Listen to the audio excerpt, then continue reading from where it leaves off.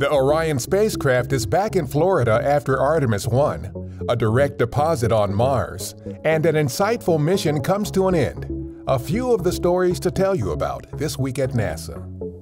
The Orion spacecraft that completed the 1.4 million-mile Artemis 1 mission beyond the Moon and back has been safely retrieved from the Pacific Ocean and transported back to our Kennedy Space Center in Florida.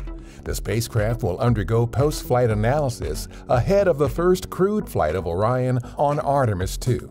NASA's Perseverance rover recently deposited a titanium tube filled with a rock sample onto the surface of Mars.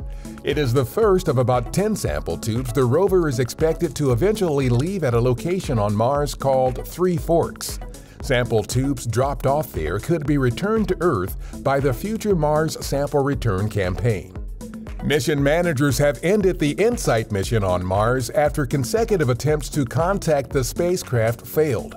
InSight spent more than 4 years collecting unique science about the interior layers of Mars that is helping us better understand all rocky planets, including Earth. Former NASA astronaut Walter Cunningham passed away on January 3rd. Cunningham flew on the first crewed Apollo flight and later served as chief astronaut for the Skylab program. Walt Cunningham was 90 years old. That's what's up this week at NASA. For more on these and other stories, follow us on the web at nasa.gov/twan.